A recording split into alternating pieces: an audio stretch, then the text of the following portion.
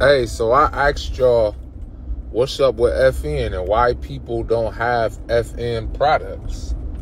And so y'all gave me a bunch of answers and we're going to talk about it. Let's get it.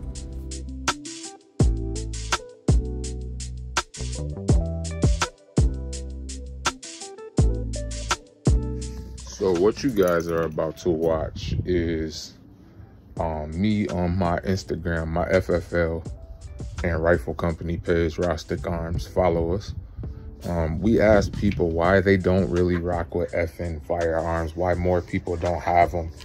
And the answers was hilarious, to say the least. So sit back, relax, and I haven't even looked at all the answers yet, but I'm pretty sure this is why most people don't have FNs. But, like, you get what you pay for. Like, FN, don't get me wrong, with the new flat face trigger, not just any FN. But FN is totally worth it with the new flat face trigger. Yeah, I feel you on top of that, because that trigger is as heavy as gorilla elbows. Like, it don't make no sense how heavy that trigger is. But the new FN flat face trigger, and they're putting it in all their guns. They putting it in all their guns. So, like, listen, that new FN flat face trigger it might be the way. It might be the way. I'm just saying. They putting it in all the guns. And then cost, I get it. FN is pricey. All the military contracts, they feel like they could charge what they want. But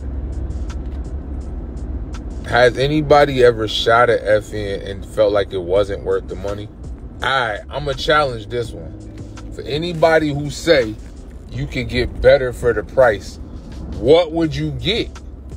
Right? So let's just say the FN, the new tactical bundle, right? Let's just say it's $979, right? Let's just say you find the tactical bundle with 5 24-round mags and one standard capacity mag of 15 for $979. What are you getting that's better than the FN for $979? That's what I want to know. Cause that's a lot. Like, to say you can get better for the price, I don't know. Now, to get more for the price, I get it, because you can get a Glock, put a red dot on it, and probably even a light. But better? Yeah, this is how I know I gotta.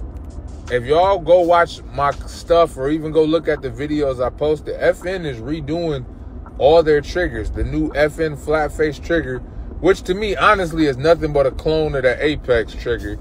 But nonetheless, they got their own flat face trigger, and it's amazing, y'all. Like, it's dope. The reset is fire. It's smooth.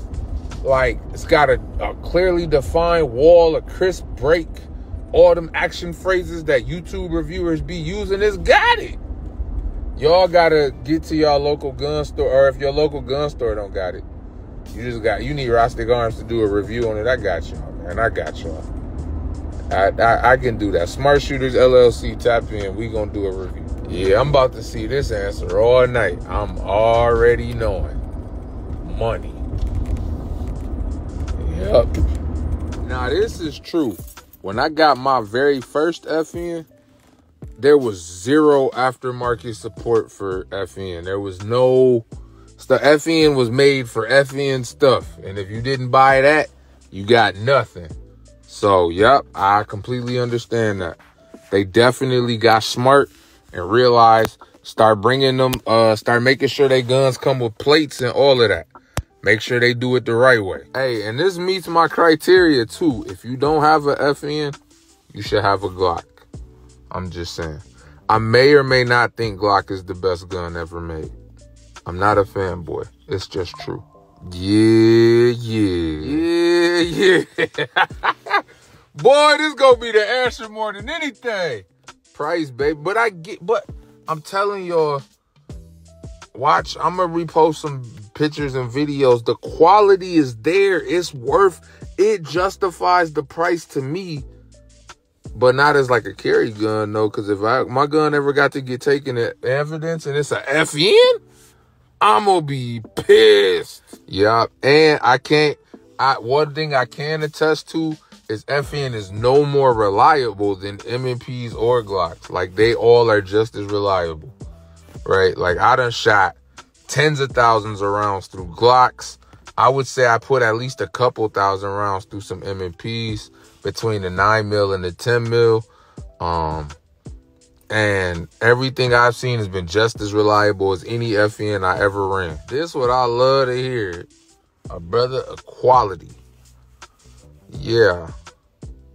I'm loving that. Yup. Story of FN's life. That price tag. But they proud of their products, though. If I had as many military contracts as them, I probably would charge a lot, too. I probably would.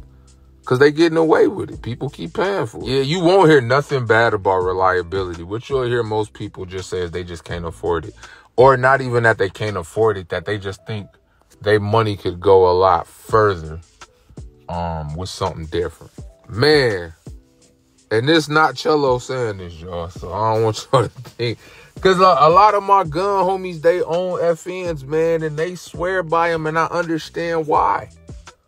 You know what I mean? Like, the quality is just unmatched. Like, even building some out this week and putting, Trijicons and the right lights on them, and just, man, they definitely set up right. They set up right, man. Like, FN do right by their customers. I would encourage everybody, step your hustle up, whatever you got to do.